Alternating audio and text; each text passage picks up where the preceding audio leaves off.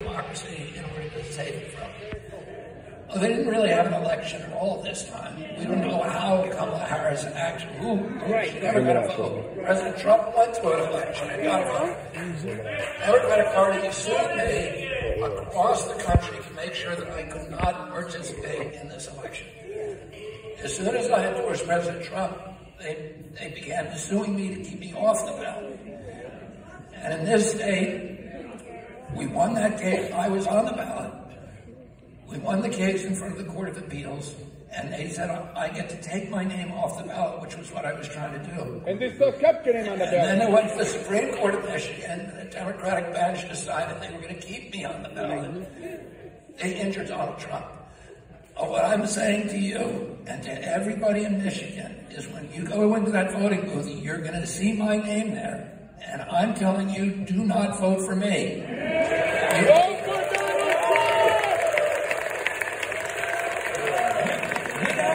Trump! You need to vote for President Trump and make America healthy again. That's the only way I'm going to get the election.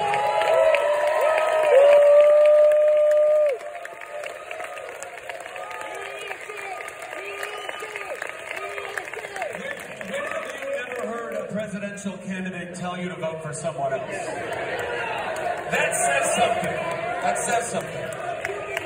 We have just a few more minutes left. I just wanted to ask, clearly you've laid out so excellently why President Trump is the candidate that is here to reclaim this country. What is some advice to the voters beyond don't vote for him? And to tell everybody else, by the way, it's important. It's important because there are states that we do want to vote for you for. There are other states outside of Michigan that it would be great for people to vote you for. I'm telling people all across the country to vote for Donald Trump. Okay. Yes! I stand corrected. I stand corrected. So, but other than that, what other advice would you like to give these wonderful people here and everyone else watching at home? What is some advice? Vote a red ticket! Well, that's helpful. Yeah. That is helpful. Trump is telling the truth. That's exactly right. That is exactly right.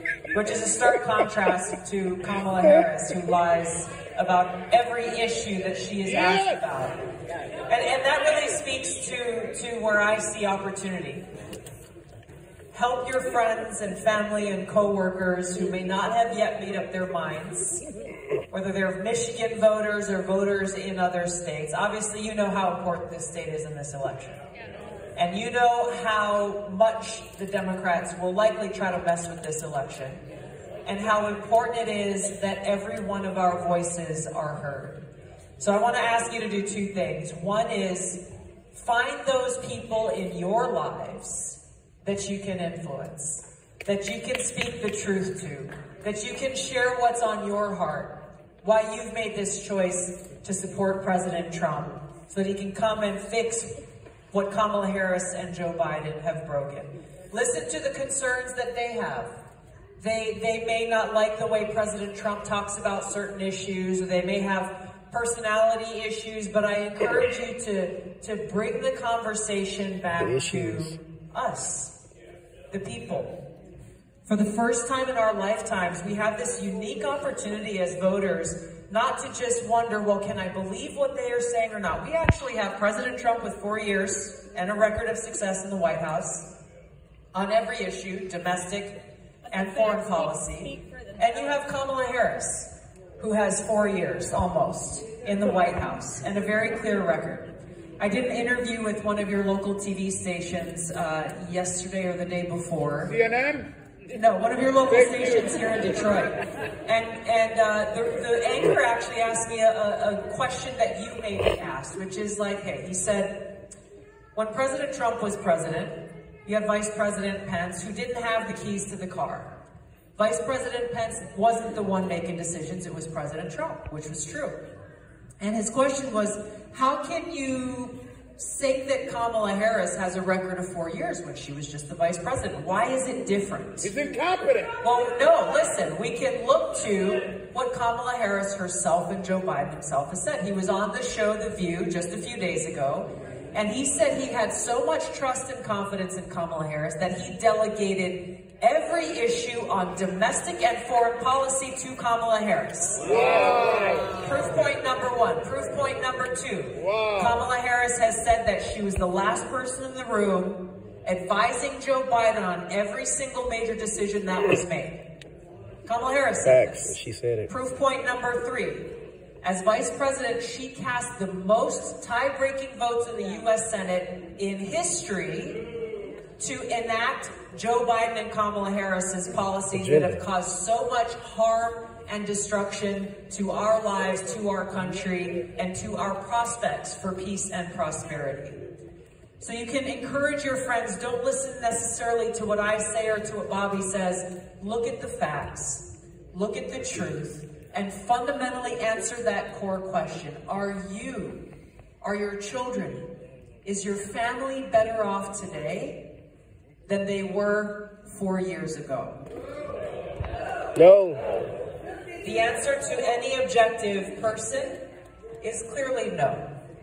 Have those conversations with those who you are connected with, who you care about, so that when you go to the polling place on election day, or when you send in your absentee ballot, or when you go in for early voting, and I encourage you to get your vote in early, because who knows what's going to happen on election day. You see a lot of people on the East Coast right now who are struggling because of this massive storm that just came through.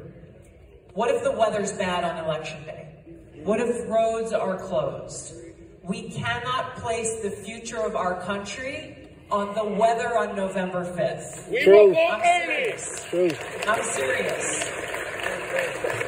Our voices must be heard in this election. So when you go to cast your vote, I want to encourage you to make a list of at least 10 people in your lives that you will be accountable for, to make sure that they also go out and cast their votes, and ask them to do the same. Amen.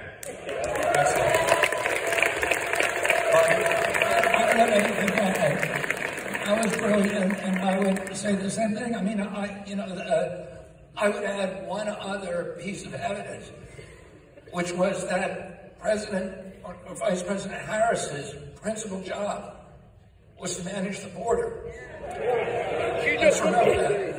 I'll add another thing. That's a clear. President or Vice President Harris was the one who kept coming out and telling us President Biden is fine cognitively. Yeah, lied to us. He gaslighted us for 3 years. And we need somebody who's going to tell us the truth. Oh, I was at the border at the beginning of, 18 months ago when I first started running. And I went to Yuma, the border at Yuma. I've been there many times, but I went to the border at Yuma and saw the big gap in the fence. There's 27 gaps. Why are those gaps in the wall? Those gaps are in the wall because, and there's construction material sitting behind them that we purchased years and years ago. And they're just sitting there rusting and rotting. Why? Because the day that President Biden got into office, he already had appointed her to run the border. He called an end to construction on the wall and left these 27 gaps. And I went to just one of them. And it was like being at the start of the Boston Marathon. There were people coming across, being brought in by the Sinaloa drug cartel, these shiny white buses, 55 people per bus, from all over the world, coming across our border. And the Biden administration has told the U.S. Border Patrol to end the catch and return policy and implement a catch and release policy. And they changed a lot of other policies. But the big thing is, in those areas where people are coming across, they need to finish the wall. Vice President Harris keeps blaming Congress. Every time she says that, it irritates me because I've spoken to the Border Patrol, and they've said she can shut this down overnight. Wow. She can do it herself. She doesn't need Congress the same way that President Trump did it. Without Congress. Executive order. So, she doesn't even need an executive order. She can just do policy changes and finish the wall. That's even better. And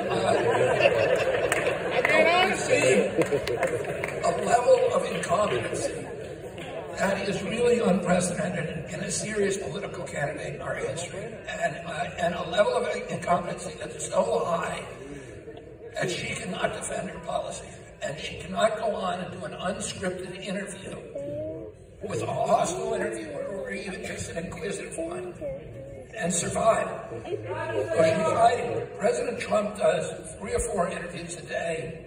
I've done since the beginning of this campaign the same 4, 5, 6, 7 interviews a day with hostile interviewers. We want a president who can defend their policies, who can outline an idealistic vision for this country, who can tell us what the future's going to look like and how they're going to get us there and encourage us and inspire us with that. You want a president who can go toe-to-toe with foreign leaders to advance America's interests around the globe and our vision for the globe. We're about to consider somebody seriously for President of the United States who cannot give an interview. And to me, it's shocking. I think my father would be dismayed. My uncle would be dismayed because they love debate. They love conversation. They love the dialogue, and they knew that the best hope for America is in policies that we're able to win, be annealed in the furnace of debate, and then float to the top in the marketplace of ideas. And we have a vice president who does not seem to have anything in her head except what the deep state tells her to say and to put there.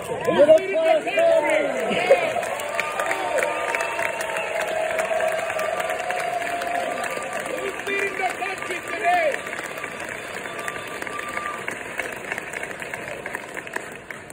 I have one more addendum to add to Kamala Harris' comment. Who saw Kamala Harris go to the border? Me!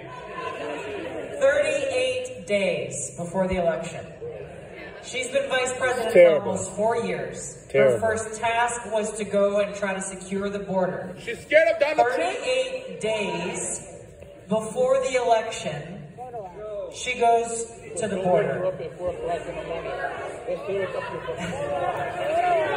You guys know all the words now. Too late now. He's up to her. Go wake him Here's up. the issue, and she was called out by some of the law enforcement officers down there who told her directly, you're coming down here 38 days. So not only did they leave our borders open, aiding and abetting the cartels who have profited and continue to profit from their open border policies, they punished the governors who moved shipping containers and used barbed wire to try to close those gaps in the fence that Joe Biden refused to finish, and even took them to court for it. The shameless nature of Kamala Harris's actions is immeasurable. And she is shameless in going there 38 days before the election, trying to pretend as though she cares. She held a whole press conference as she read from the teleprompter. She said, we got to put some rules in place at the border. That's what she said. And we got to enforce those rules, she said. Wow. It's a disaster. Her shamelessness gotta comes put some from rules a at the place border. of having no conscience. Because if she had a conscience, she would care. She would care about how this is impacting the American people. She would care about how Commander-in-Chief's first and foremost responsibility is to secure our country. Public safety. Ensure our safety, security, and our freedom. Kamala Harris will be dangerous as President and Commander-in-Chief because she has no conscience, which means she will be used as a puppet for the dangerous powers that have destroyed our country for too long. The Democrat puppet.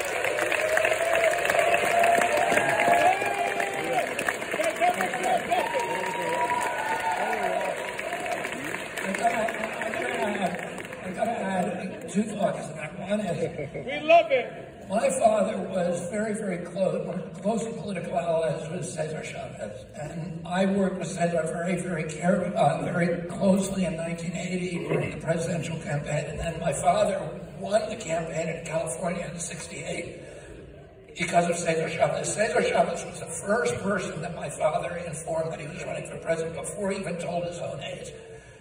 During the last 10 years of his life, I work very closely with Cesar Chavez on pesticide issues. Pesticides poison 15,000 to 20,000 Hispanic farm workers every year, and their families are devastated. I was a pallbearer at his funeral in 1993. He had two issues in the last decade of his life. One was pesticides. The other was border security. We love that experience. He understood that illegal migrants coming across were hurting working people in this country.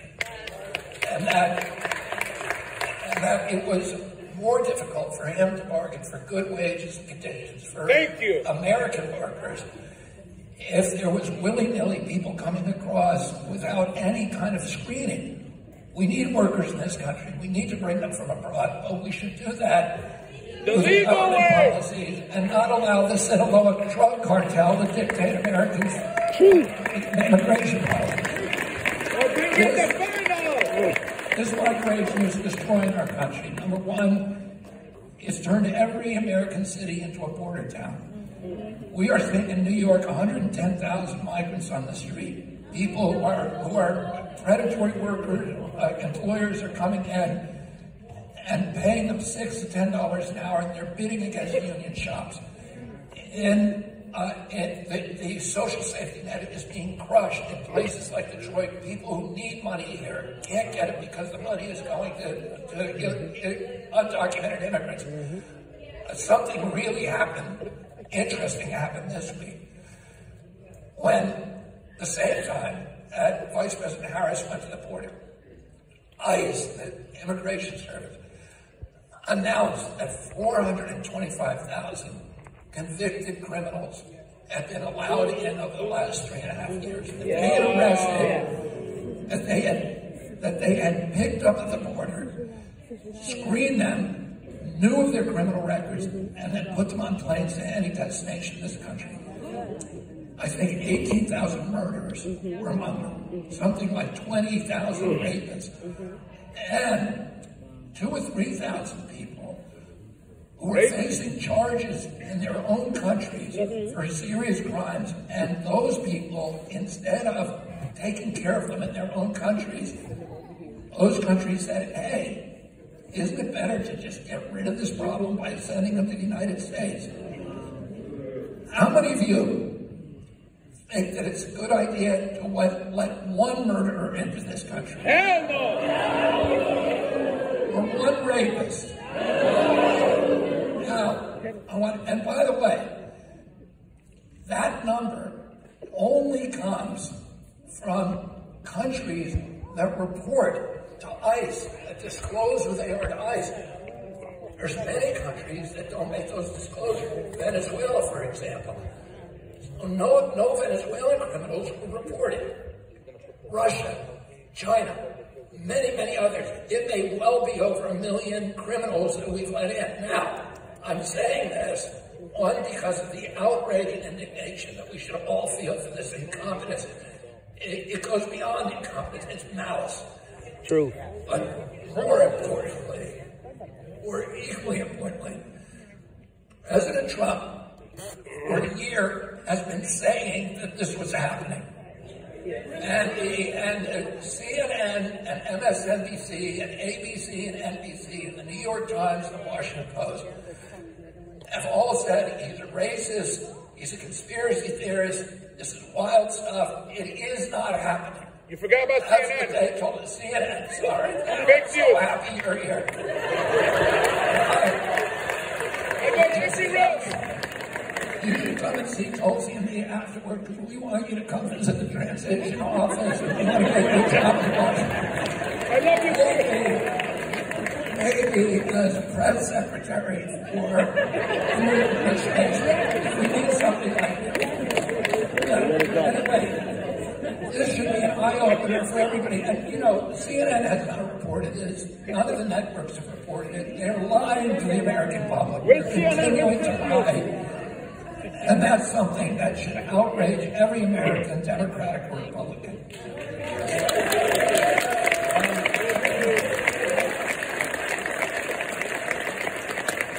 Y'all, we're coming to the end of our program tonight, but if you don't mind, I'd just love to say a few things as we do. when I came out and I said I was endorsing President Trump through my endorsement of Tulsi and Bobby, the messages that I've received, the amounts of, by the way, I will say of my followers on social media, 90% have actually been quite lovely and supportive, and I've really appreciated that. Including some people that don't agree with me, don't agree with President Trump, but they are at least are civil enough to recognize that these are conversations that we should have, and not just shouting matches and not just hating on people. Yes. But I will say, though, that, you know, within my industry, as you can probably imagine, Hollywood is a very, very liberal town, and this very well could constitute career suicide. So I'm glad I did it with you guys.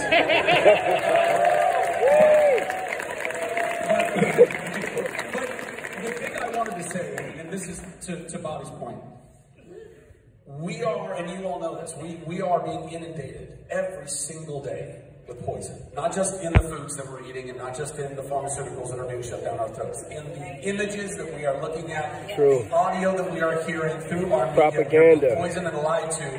And hear me, we're all being poisoned and lied to. True. So as we go to the polls, as you guys and your passion and your fervor and wanting to get Donald Trump reelected and recognizing that that is the thing that we need to do, recognize that all of the people on the other side that still believe that Kamala is the answer, they're not, she's not, but they are being lied to. They are not the enemy. True. They are not evil. They are as evil at the top of that food chain. But the American people that believe that Kamala is the way, they are not evil people. They have been lied to, and they have eaten that lie, and it is in them. So to the best that we can do, may we practice grace. May we practice forgiveness. May we practice patience. So that as we go to the polls, as we talk to our friends and our family, we encourage people to go and look.